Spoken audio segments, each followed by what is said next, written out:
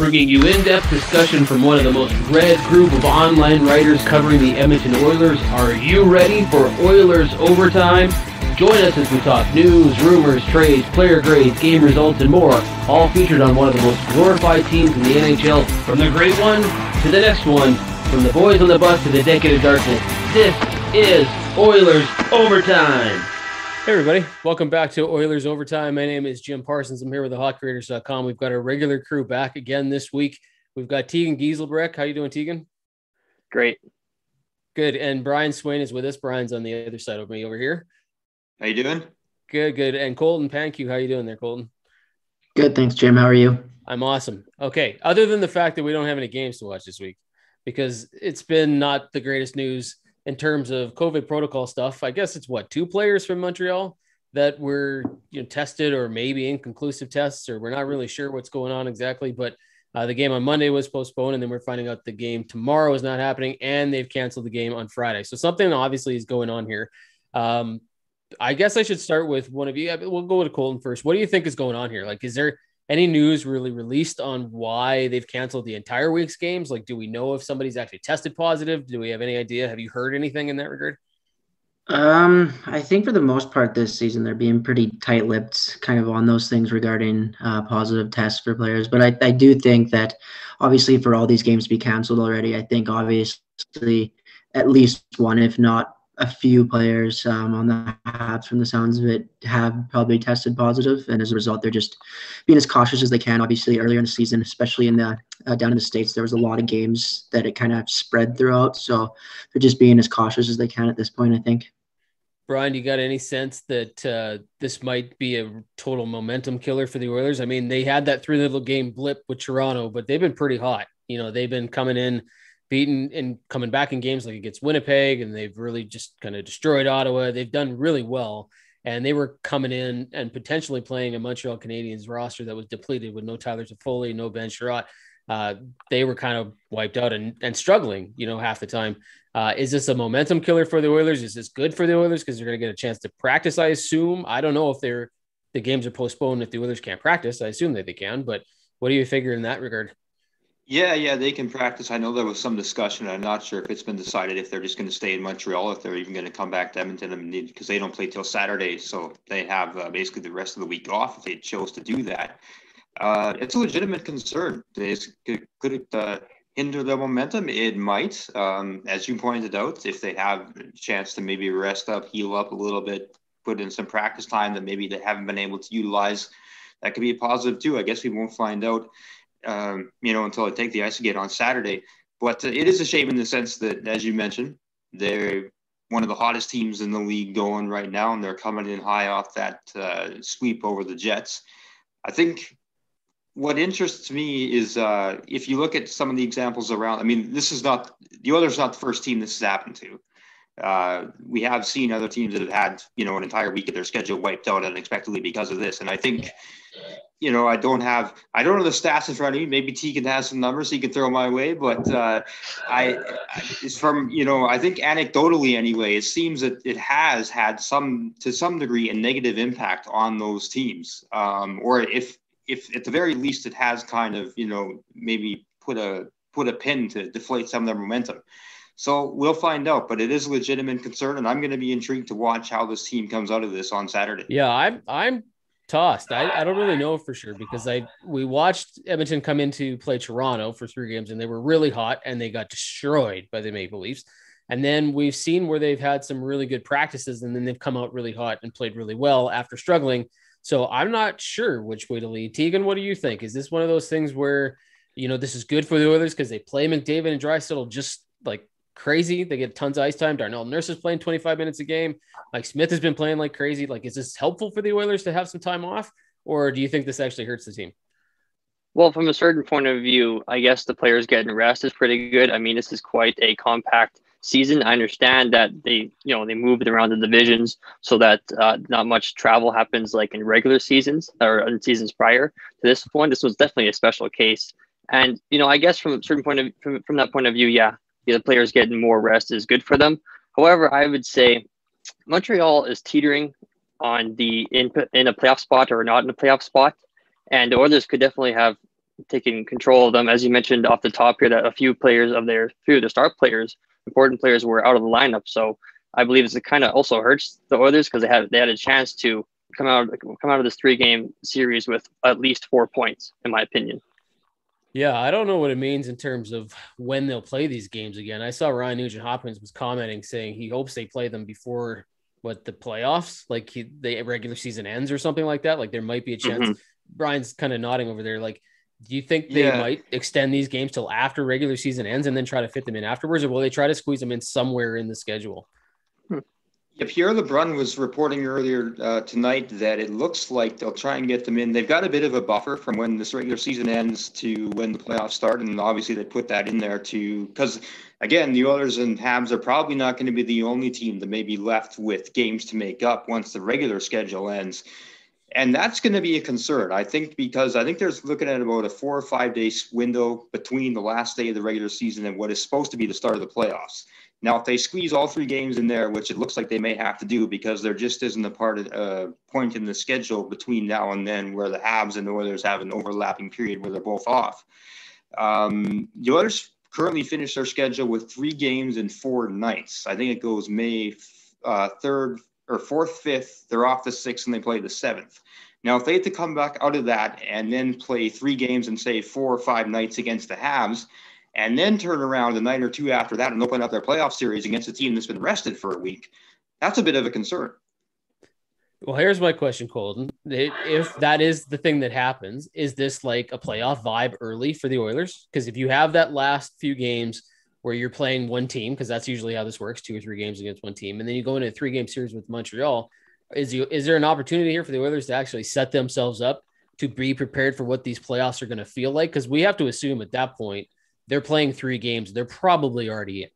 You know, like there's chances they could come out and they could go on a losing streak. Let's hope that doesn't happen. But we're probably guessing that the Oilers are in at that point. So is this actually just primer for them for the playoffs? Or are you like Nugent Hopkins and others that would like to see these games kind of fit in before it gets to that tight a schedule?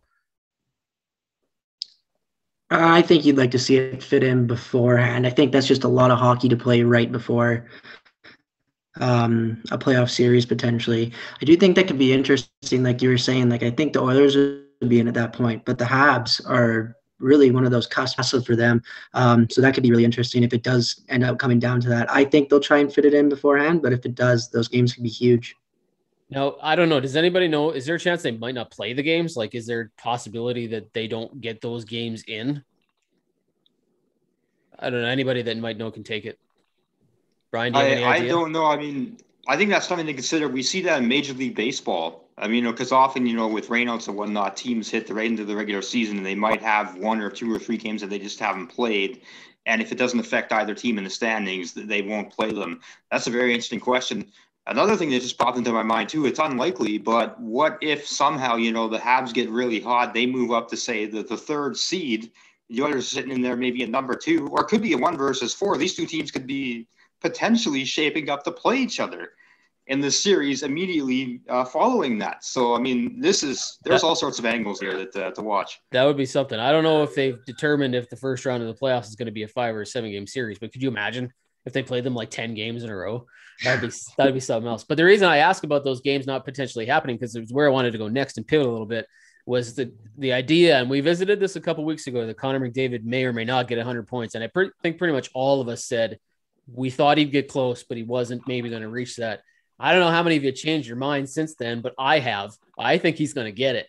Now, the only reason I don't know if he gets it, if these games don't happen, like if you miss 3 here or you miss a couple there, now you're taking away an opportunity where Connor McDavid, and it's not just about Connor McDavid, obviously, but, he's going to need every single one of those games to get to that 100 if he gets to that 100. So my first question, I'll start with Teagan. Do you think he reaches it? And how big could these 3 games against Montreal be towards him potentially reaching those 100 points?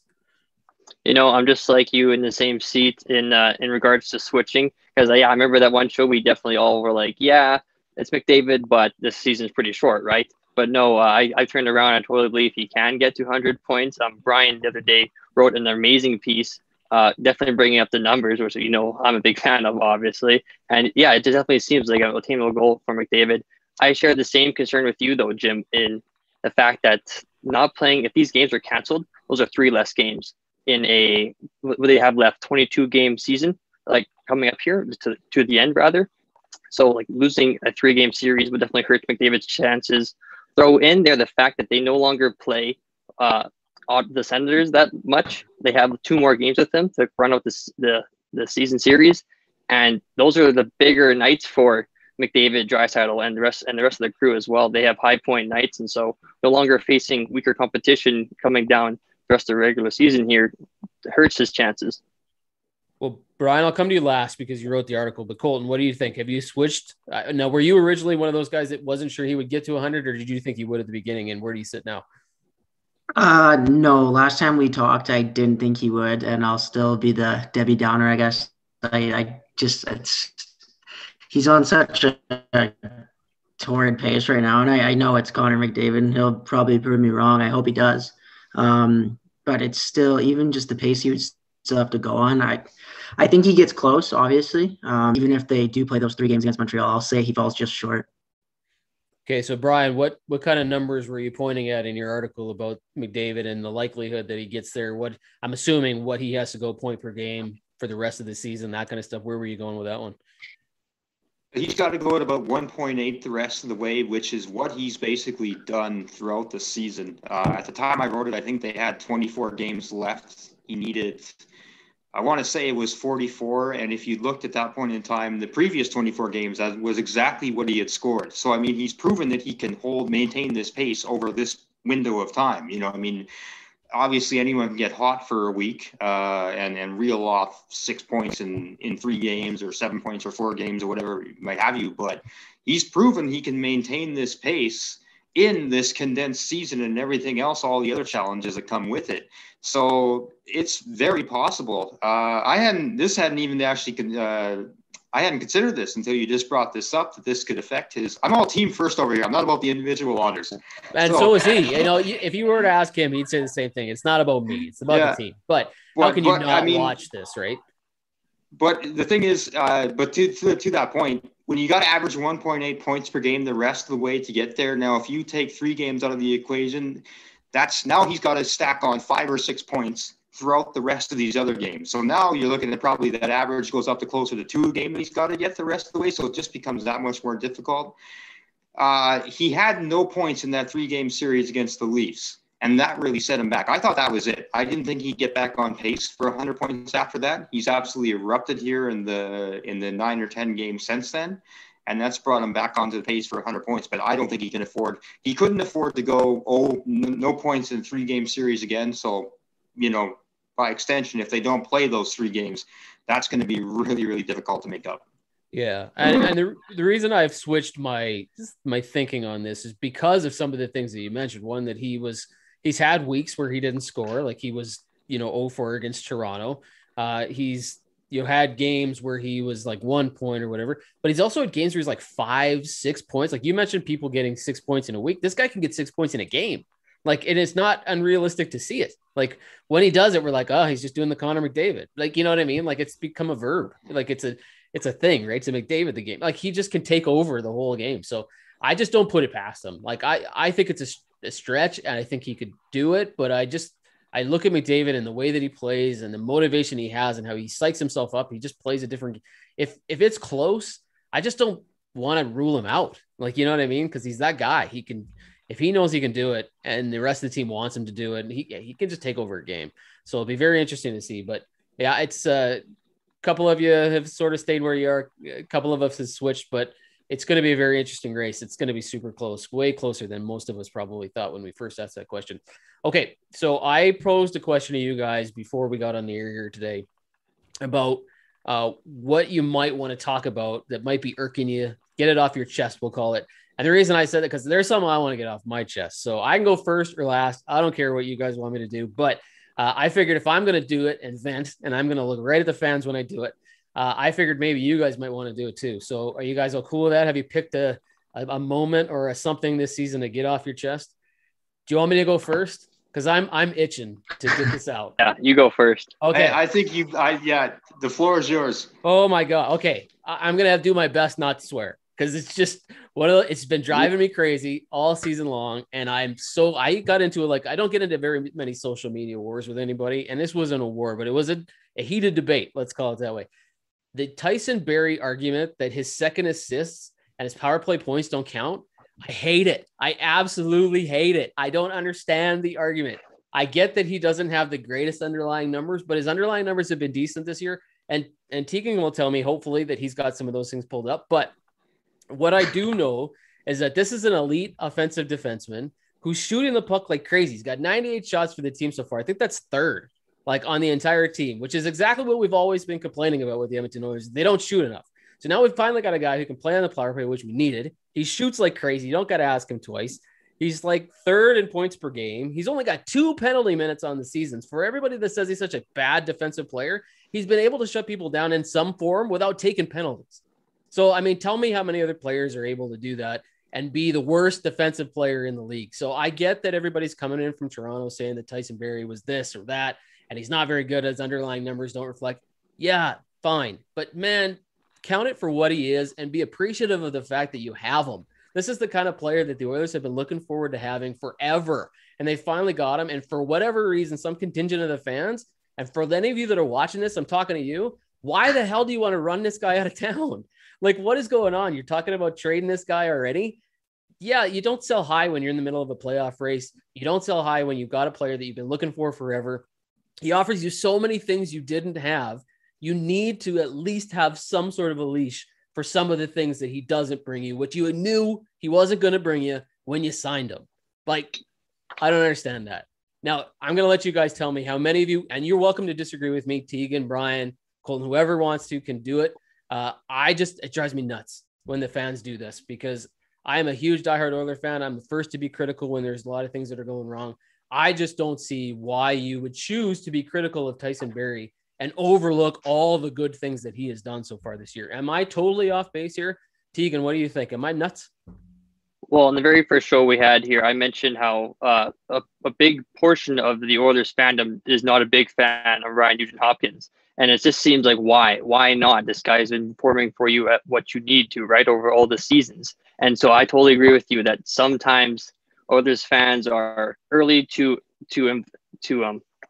are really on the team, I guess, on the side of rushing a prospect, but also on the opposite side of the fence of that is that they want to take their sweet time. Tyson Barrie, as you mentioned, is the type of offensive defenseman that they've been looking for seasons, but then they once again just want to turn their backs on him quickly, faster than they did in RNH. And they want to switch on him and just say, no, run him out of town and trade him for whatever you can get. So yeah, I'm with you. Yeah, it would be one thing if you had 3 other Tyson Barries and you could afford to move one, but you don't. Mm-hmm. You've got Ethan Bear, you've got Evan Bouchard, you've got other people who maybe can step in and play that role, but we don't know that yet. We have no idea what these guys are going to be. We have no idea if they can take over that much. And he's playing a lot. Like, for people that say he doesn't play full-time 5-on-5, he's playing first pair minutes, 21 minutes a game this guy's playing. So yeah, he's not expendable. Like, that's just the deal. Brian, what do you think? Am I crazy? No, I would double down on what you say. I'm going to add some points to your argument. In fact, I mean, for so long, you listed all the things that people have wanted for so long. A guy who shoots a lot and an offensive defenseman. People wanted a right shot defenseman. They got that. How many years were, I'm old enough to remember when others could not attract players like this. He chose to come here. He chose to sign here. He wanted to be part of this team. And further to this point, I don't think it's no small accident or no small coincidence, I should say, that Connor McDavid is putting up the numbers he is playing with Tyson Barrie on the power play. I think he's, not that I'm giving credit to him making McDavid the greatest player, but he might be responsible for 4, 5, 6 more points he picks up over the season. If you look back in the days of Wayne Gretzky, his greatest offensive seasons were correlated with when he played a lot on the power play with Paul Coffey, and Paul Coffey put up monster numbers. That's not coincidental. He takes players that are already great and he's helped make them even greater. And this is just what the Oilers have been looking for so long.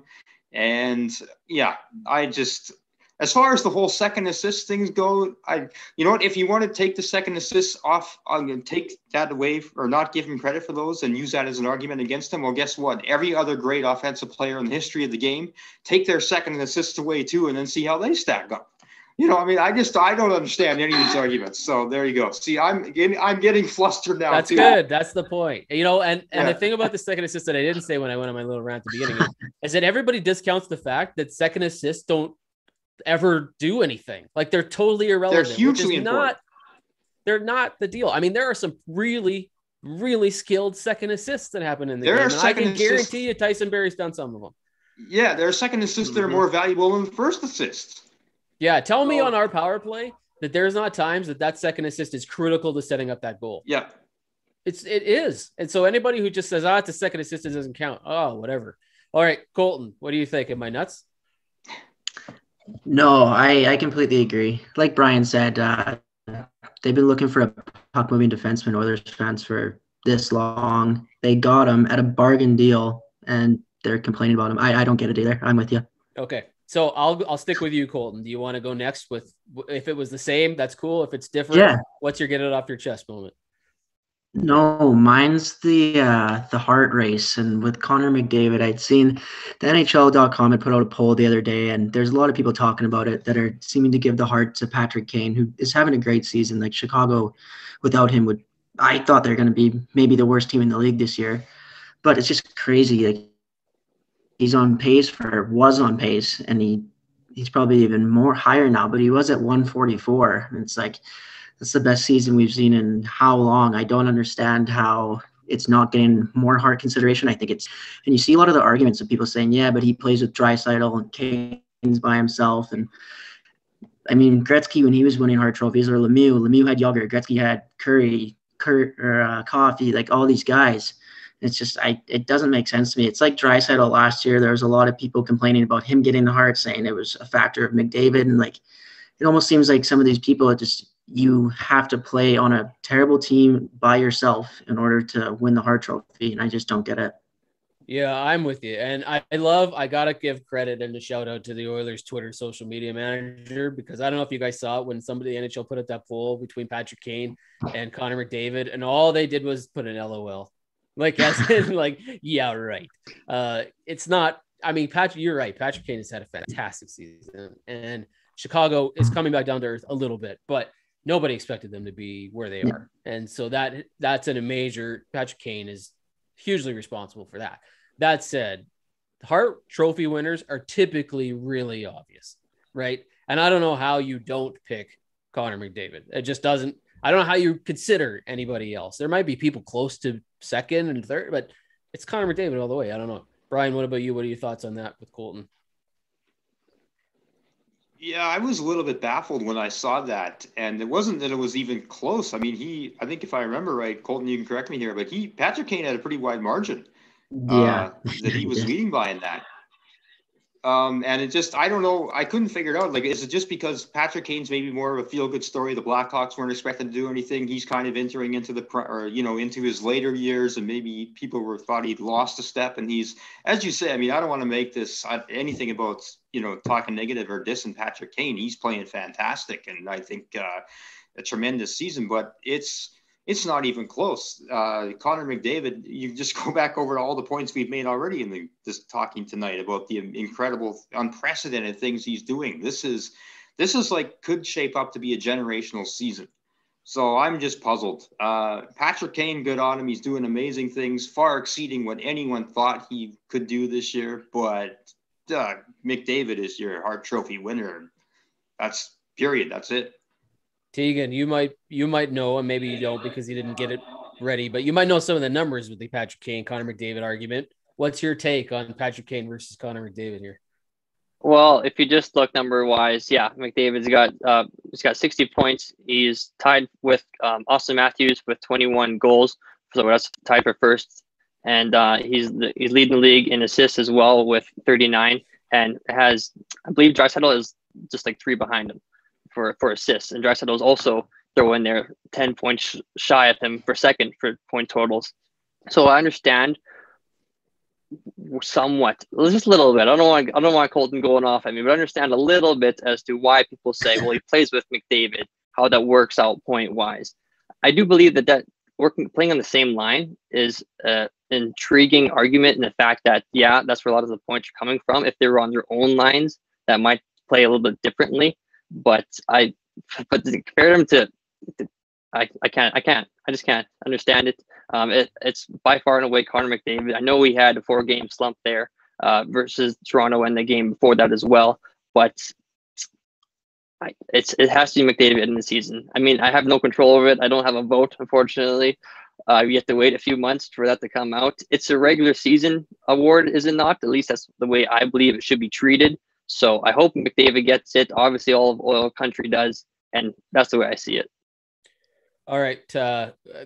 That's a good point, Colton, for sure. I saw that, and I was thinking it when I saw it too. I didn't think to bring it up tonight, but that's a good one. Teagan, we'll stick with you. What's your get it off your chest moment? Is it the same as one of the two that we've mentioned so far, or something different? It's funny because the one I have is similar to yours, but my backup was the Hart Trophy conversation. I didn't want to dive into it too much, but I'm glad Colton brought it up. Now this one, you guys brought up great arguments. Mine is a little bit far-fetched, so hang in there with me, okay? So it's something that bothers me is that Darnell Nurse and Tyson Barrie are not in the discussion for the Norris Trophy, nominations this year. So far, I believe that they both should be. They both have very compelling arguments when it comes to their stats, how their styles of play, what Barrie means to the first unit power play for the Oilers, which is currently operating with top 5 in the league at number 5 with 27%. In another year, this might have been number 1, but this year some teams have been playing better, so that's why they're sitting at 5. I believe that Nurse and Barrie both have a chance at being the Norris winners, but it's pretty obvious that Victor Hedman is most likely going to end up the winner. He has his own self arguments for as points as well. But yeah, in some of these categories, Barrie's just slightly behind him, and then Nurse is slightly behind Barrie as well. So I'm not understanding the lackluster, the lack of suggestions, I guess I would put it, as to why these guys aren't considered for this trophy. Yeah, no, I hear you. I'm as far as I went with the Tyson Barrie argument, I may not go with you on the Norris conversation, but I'm with you with Darnell Nurse. I think he has played outstanding hockey, both offensively, defensively. He's scoring goals like crazy. He's shutting people down. He's playing 25 minutes a game. He's critical to the Oilers. He is that number 1 defenseman that they have needed for a long, long time. And he's turned into that. His game is just every season progressed to the point where he's at that point now that I think the argument could be made that he's there. So I'm with you on Nurse. I'm not quite sure I'm there on Tyson Barrie, although I like that player a lot. But I think there are other defensemen, like you said, Victor Hedman, and those guys that are in the conversation a little bit before Barrie would be. Colton, what's your take on the Norris Trophy talk? I agree with you. Like you guys both said, Barrie's obviously having a fantastic year, but I think if either Oilers defenseman were to be finalist, I'd be giving it to Nurse for sure. I know most times it kind of has turned into more of a point trophy. Barrie would get on just for that reason, but I think if you had to pick just who's been their best defenseman, it's been Nurse.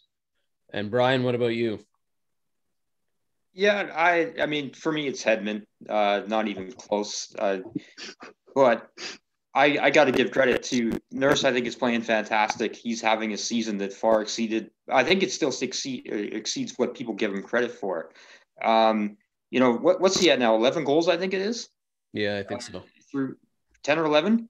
There's only been 3 players in Oilers history that have scored 20 goals, or defensemen in Oilers history that scored 20 goals in an entire season. He's actually on pace for that. He's up there with Paul Coffey, Charlie Huddy, Sheldon Surrey, the only ones that have done it. So that just shows you the level he's playing at. And he's playing the best defensive hockey of his career, too, as an NHL player. So tremendous season for Nurse. Barrie, we've made the case for. But, I think they'd have as good a case as anybody as potentially being, if I'm not sure how they're doing the awards this year, if it's like 1 nominee per division.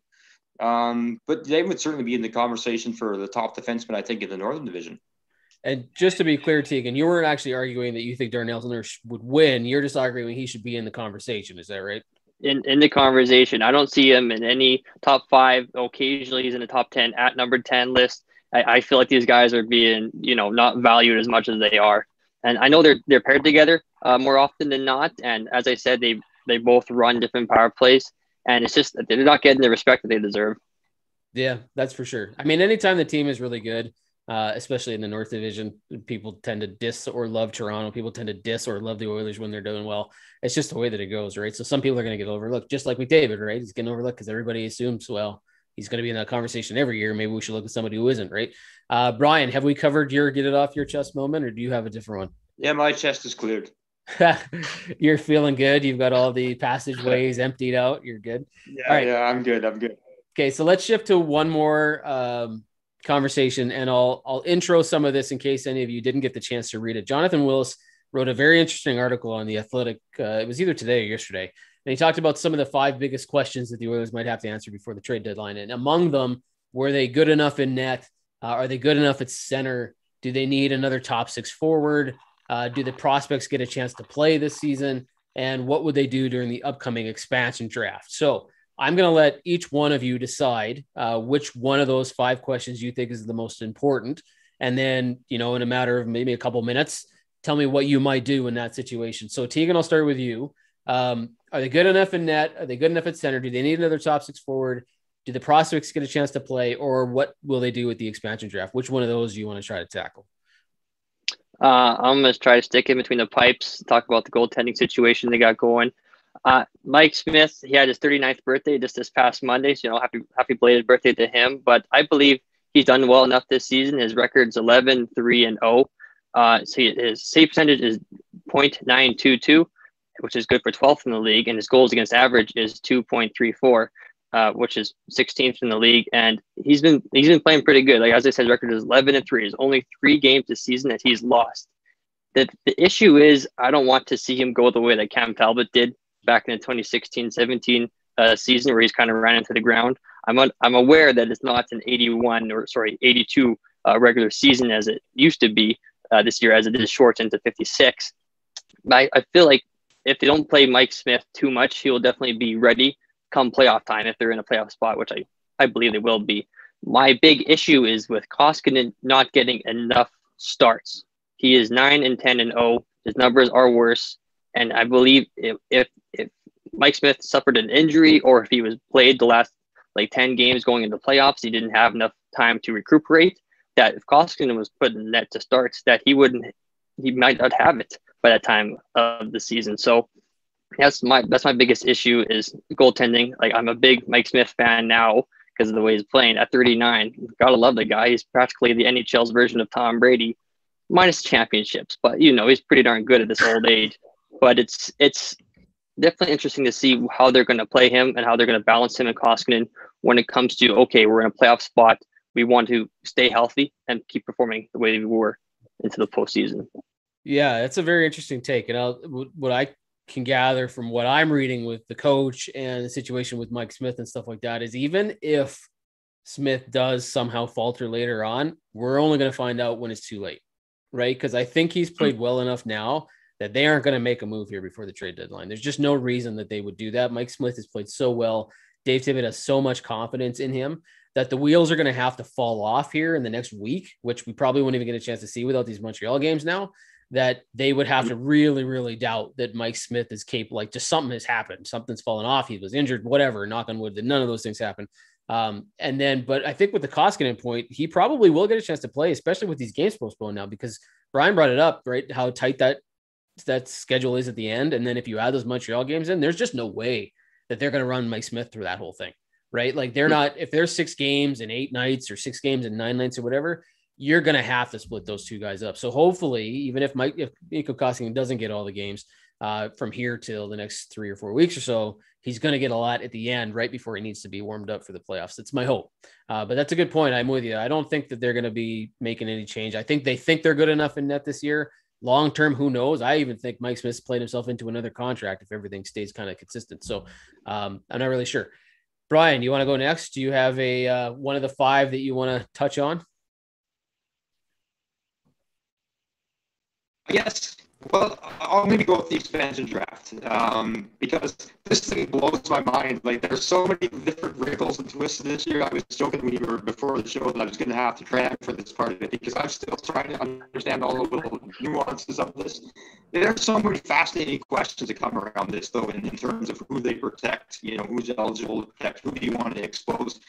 I think focusing maybe particularly on Oscar Klefbom. Now, there's a number of different ways this could play out. I may be wrong. If anybody, please jump in if I correct me if I'm going off on this. But I think now they could get an exemption because he's a veteran with who's suffered a potential career-threatening injury. I know there's a wrinkle for that. I'm not sure if he could be exempt from it. Now, let's say they decide that even if they know he can come back, is it too risky to keep him? Do you want to use one of your slots to protect him when you don't know what he's going to be like when he's returned, even if he is cleared to play? If you do expose him, is that somebody that Seattle is on? Let's put it on the flip side. Let's say you do want to keep him. Well, you want to make sure you protect Nurse, you protect Bear. Could you expose him and trust that Seattle might not grab him anyway? Given the fact that you don't know what his future holds, is Seattle going to be wanting to take on that risk with that contract, not knowing what they're getting in him? So there's a lot of fascinating questions around that. And of course, whatever you do with Klefbom affects who else you can protect elsewhere, whether you go with the 7 forwards and then 3 defensemen, or if you're going to protect the 8 skaters. Really fascinating, interesting questions, I think. And a lot of that, I think, is going to, what we see from other players down the stretch here, too. I'd be curious to get anybody else's take on, just who would you protect? Yeah, well, you cut in and out a little bit there, Brian, but I think that what I caught most of what you were saying here is that there's real concern over what Oscar Klefbom is going to be able to do after his surgery, which you always haven't officially announced yet, but they are going to when it's over. There's arthritic issues here that may be long-term issues that may mean he never comes back and this is the same player again. Do you protect him? Do you not protect him? Is he exempt? And I don't know about maybe one of you guys do, but I don't know for sure if that's been figured out yet, the exemption, because basically in the rules, it says it has to be a career-ending injury. And that's based on a number of games for the season. And with this prorated season and the condensed schedule, I don't know that they actually know where they're going to draw that line with players and whether they're going to qualify him as a career ender. That said, I'm with you. I don't think they protect him.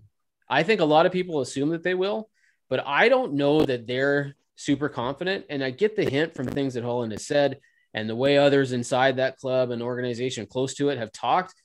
There's real doubt that Klefbom's going to be the same guy again. And there's talk. I heard Bob Stauffer and Oilers Now say that there's even concern that he's going to be able to live a normal life.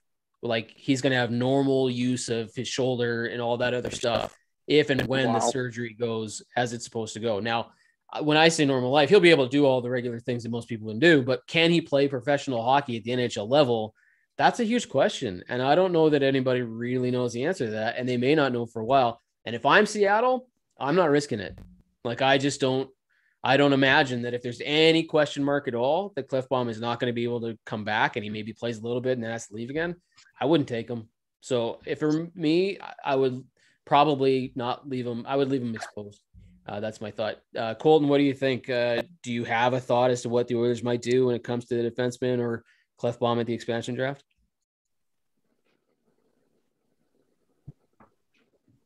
Yeah. I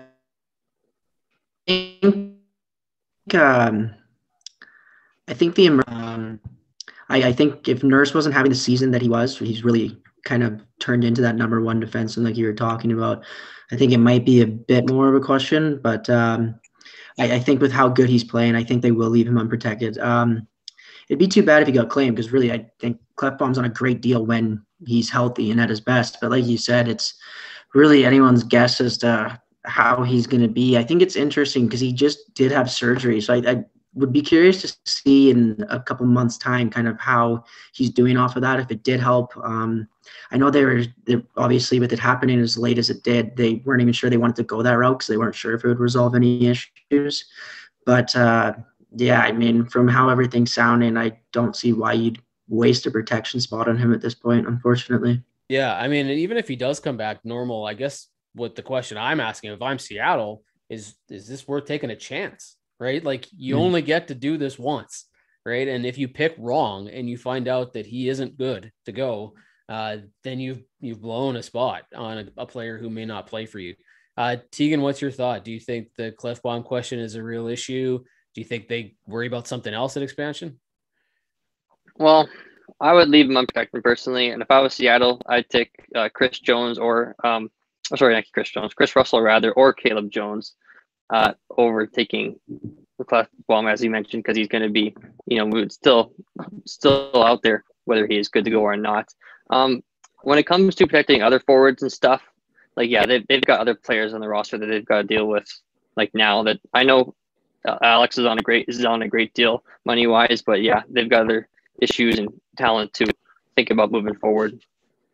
All right, cool. And I think you're the final one for the question of what's the most pressing question? Is it the good enough in net, good enough at center, need a top six forward, prospects getting a chance to play, or the expansion draft? Which would you like to cover? Obviously, I've been pretty. I really want them to get a centerman. Eric Stahl, I think, would be fantastic. I know it's Canadian market, and we're really running out of time to make trades here, given the 14-day quarantine. But I was just when they had signed Kyle Turris this offseason, I was really excited. I thought he'd be a great fit. And obviously, it just wasn't working out at all. Hasn't worked out at all. So I think if they could bring in a third line center, that'd be fantastic. But I mean, with how close the deadline is, it probably won't happen. Yeah, I'm actually very curious to see how many trades actually go down.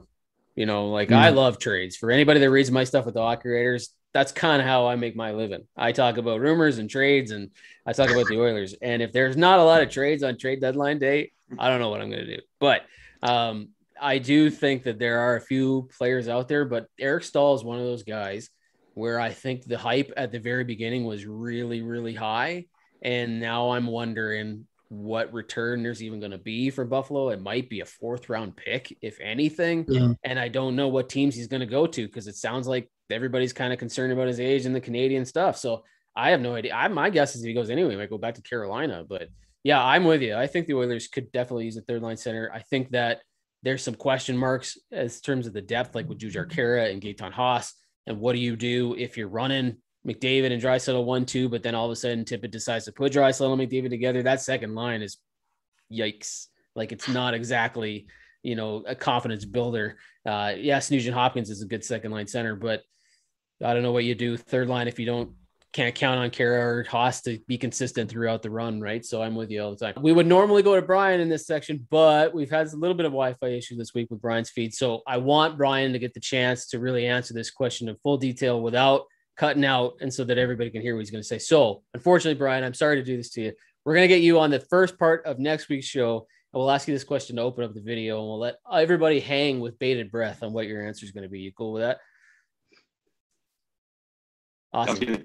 All right, guys. Well, that's going to do it. That was our last question anyway. So that's going to do it for us this week on Oilers Overtime. Don't forget, subscribe to the video, share this with other people. Go on thehockeyreaders.com to check out all the articles about the Oilers. There's tons of good stuff on there right now as well. Check out other videos on YouTube with the Chicago Blackhawks, Detroit Red Wings, Calgary Flames, Toronto Maple Leafs. There's so much good content. I do a rumors post every weekend. Hockey Writers Live is going on too. So there's tons of good stuff you guys can watch. And join us next week, Wednesday, for Oilers Overtime. We'll have another edition.